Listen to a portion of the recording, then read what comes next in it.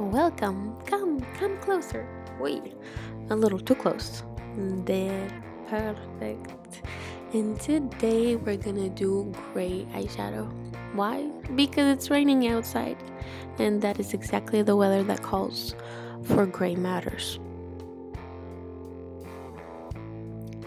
Priming with my favorite primer by BH Cosmetics in Veil.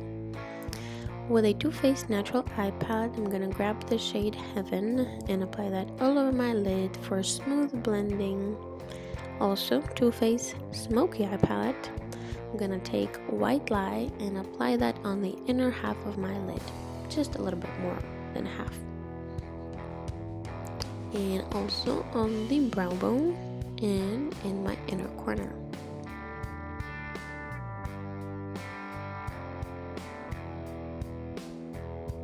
Then I'm just gonna apply some tape for a very sharp edge, and with nice ash and a blending brush, I'm gonna blend this halfway onto my lid and halfway into the crease. Then I'm just gonna reapply some White Lie because it got blended away, so we want to bring it back to life. Then I'm just going to take some Smoking Jacket and apply it right on the outer corner just to bring some color, because gray is just boring.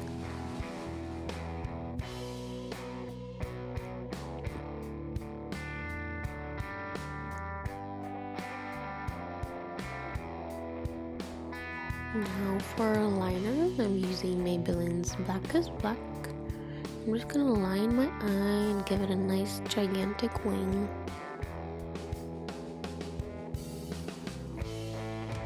Magical. Look at that crisp edge. Now I'm just gonna grab some nice ash and apply that in my lower lash line and blend it away. Not away, we want to blend it out into nothing.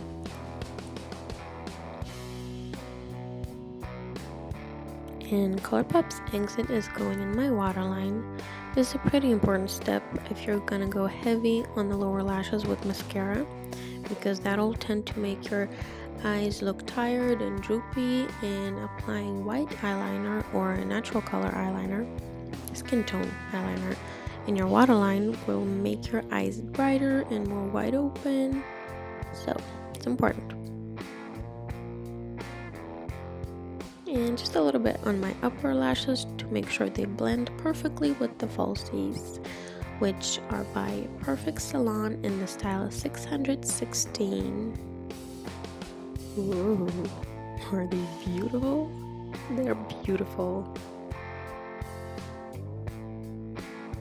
And we're ready for this rainy weather.